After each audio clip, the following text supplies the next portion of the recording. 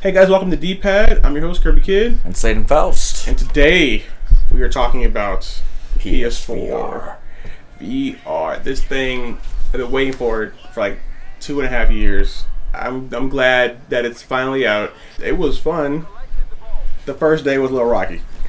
So if you guys saw my first video I posted earlier this week of my first impressions, it took me about 5 minutes to set up. It was pretty quick.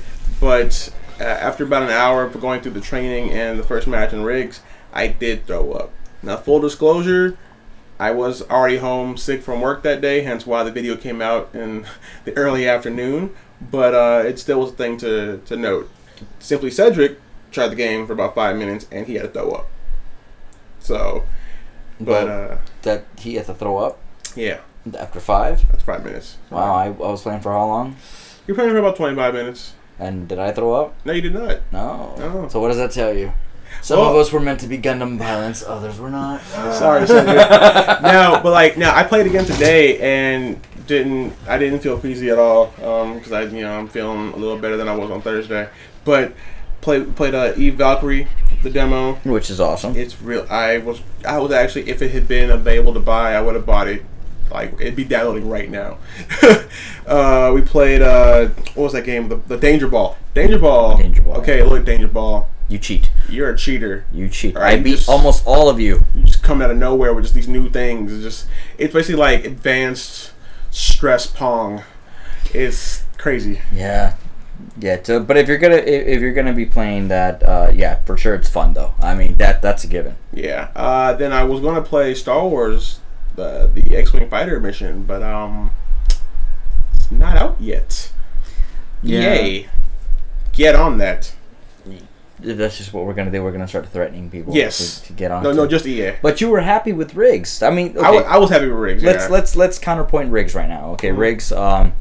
It's fast paced. Yeah. It has the potential to be the next great esport. It's already got built-in sponsorship abilities. It's team-based. If they added something such as customization, both the weapons and the look of the rig, a little more variety in units. I think they also need to make sure that it can be played without VR, because the $400 barrier to entry can keep it from being adopted widely. Well, okay, talking about price, all right, it's a great price. Yes, if all the things you're not getting ripped off. You're not getting ripped off. You're not. All right, you get the headset. Right.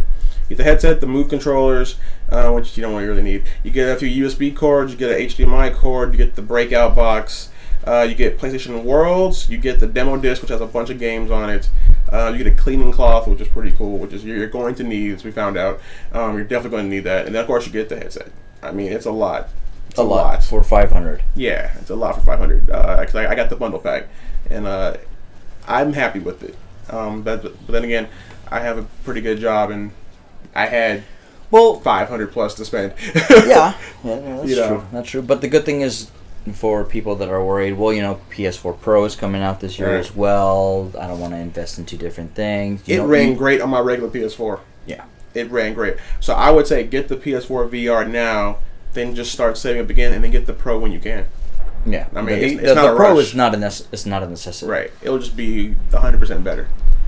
Okay, so if we could rate this from, let's say, 1 to 10, comfort. Let's talk about the comfort. Okay, I own the HTC Vive. I also had the Samsung Gear VR. In terms of comfort, this is the PS4 VR is the most comfortable headset. It's the easiest to put together. It does not slip, because that's a big thing with the Vive and the Gear. It would always move on my face when I was playing. This didn't. It was secure. And I could wear this headset for hours. I mean, I did the first day. You can wear it for a long time. I couldn't wear the Vive or the Gear for longer than 30 minutes without being uncomfortable. And that's definitely a really good selling point. I wish that, like the Vive, it had the camera on the front.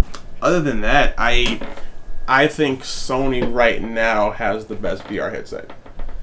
I mean, for sure. Not graphics-wise, but on literally every other aspect, I think it's better. Okay, so then we would recommend people buying this. Definitely, I would give it an 8 out of 10. The only reasons why it's not 10 out of 10 is the graphics and being able to move around like with the Vive. Because the Vive, it's a 15 by 15 foot radius. Right. outside of that, it's perfect. Well, okay, so then basically this is a good entry-level VR machine. It's a good Yes. good entry level for people who are a little worried about whether VR is for them or not. Right. The investment isn't as high. Now, what about connectivity? I mean, the installation. I'm sure it was. It took me about 5 minutes. So basically, what you do is if you get the bundle pack, which I suggest you do. You get the new camera. That takes 2 seconds. You put it in the little cradle. You bend it so it can stay on the flat surface. You plug it in the back. That's done. Then you get the breakout box. So you plug your HDMI cord from the PS4 into the breakout box, and then you plug the breakout box into the TV. Then for streamers out there, right now my VR is running through the Elgato perfectly fine. So don't worry about any interference there. And then you also plug the headset into this little tinier box that then plugs into the breakout box as well. And it's got this really cool slide thing. So you slide it up to plug it in, and then you slide it down, and then it like shields the wires from being hit, which is pretty cool.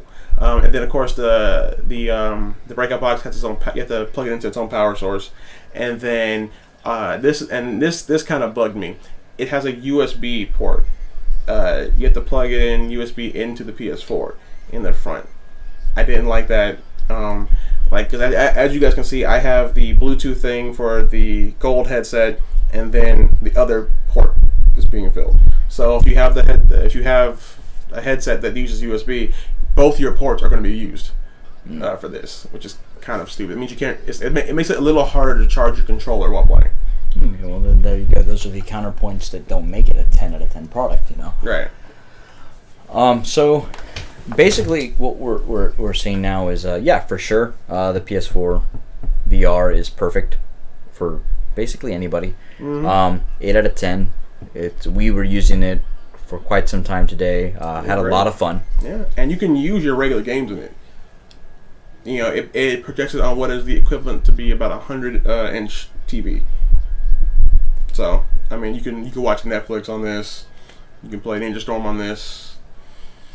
Probably not Ninja Storm, but Nobody plays Ninja Storm, Kirby. Nobody plays Ninja Storm. People sometimes. No, stop it. But You're not bringing it back. I think it's great. Now, what are you looking forward to on VR? Well, you know what? As we all know, Best Buy failed me. Yes, so thank you for calling that out and jinxing me. But you know what? I was looking forward to Riggs as well. I look forward to Eve Valkyrie. Yeah. That is one heck of a game. I am an Eve player. I've played Eve Online as well as Eve player. Eve Dust 514 on a PS3. That was one of my vices.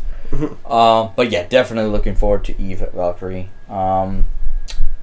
Drive Club was actually a really good one as well. I like that. How about Illegal Illusion? I'll wait on that one. Yeah. Yeah. I'm looking forward to a Gundam game properly being done in VR. I don't think Bandai's gonna do that. I'm sorry. Look, Bandai, we've been over this. Just be better. Just choose to be better. Did you just tell Bandai to be better? I did. I have some friends over there at Bandai Namco, and they hear from me every convention. I'm like, guys, it's not hard. It's really not hard. Just be better. Just be better. Just do the game you're doing now, but like first person. Yeah. Or do like a Build Fighters thing, but incorporate VR. Yeah. Another thing that would be cool with VR, what we were talking about, Yu-Gi-Oh! Card-based games. Yu-Gi-Oh! Would be so dope. Right. Oh my god. I'd come back. Even though the current format is a bunch of BS, I'd come back to Yu-Gi-Oh! I'd come back. Yeah. Well, you could always play it like in the anime. Pokemon. Oh, Pokemon? Yeah. That would be awesome. Like, if we just make sure Nintendo goes really under, and then Sony can just buy it. They only have Pokemon. That's all they have. No. Remember, Nintendo's trying to come back, and they're going to introduce the new system, the NX, and it's going to be the next revolution in Nintendo's. You don't even believe repertoire. that. You don't believe that. I don't the moment they said cartridge. Yeah. The moment they said it's going to be cartridge based, no one does that. It's like, okay. But you never know. I mean, technology advances. Digimon. So could be cool.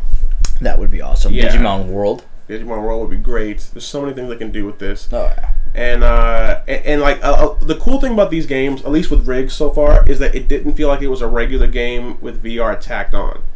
Like this game felt like it was built specifically for this purpose, which is great. Because a lot of people were saying, you know, like the Vita and you know the Move, this is gonna be like another peripheral that they're gonna forget about. Right, but in this case, like I said, and I told you this when I first saw them, this is like esport material. Like people can get into this if there's a way to patch in actual real sponsorship logos and actual sponsorship into the game and integrate it together. I mean, it could be huge. I mean, people would want to watch something like this. It's entertaining. I mean, people on YouTube watch Call of Duty videos, anything first person. And how cool would it be if you could be a spectator using VR? To like be in the stands watching it. That would be awesome. Yeah, right. But like I'm saying, the potential for Rigs is so much. Like right now, I think it's. I don't want to say it's a beta, but it kind of seems like it is. It feels like an enhanced demo. Right. That's what it is, and I think that based off of that, they can build off of it and say, hey, you know what, let's get all these suggestions from people. What can we do? What is plausible? Titanfall 2 could be dope with this. Oh yeah. Yeah, I'm sure a lot of people... Now that they've learned to listen and put a story mode in, Titanfall 2 could be dope. Right, kind of like people who wanted to put a story mode into Gears of War. Right. But sure. But yeah, I think this headset is not a bad idea. It's not a fluke. It's not some accessory that's going to be thrown away. This is really good. So, but that's it for this video, guys. Let us know, what other questions do you have about VR?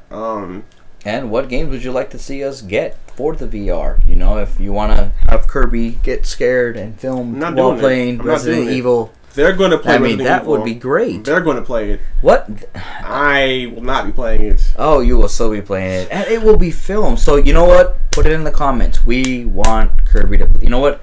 Hashtag Kerbykidd Resident Evil. No! That should be a thing. I'm not going to do it. Then cut to like a month from now and be playing it like, no! No. But that's for this video, guys. Until next time, we've been your host, Kerbykidd. And Sladen Faust. See you later, guys. Night.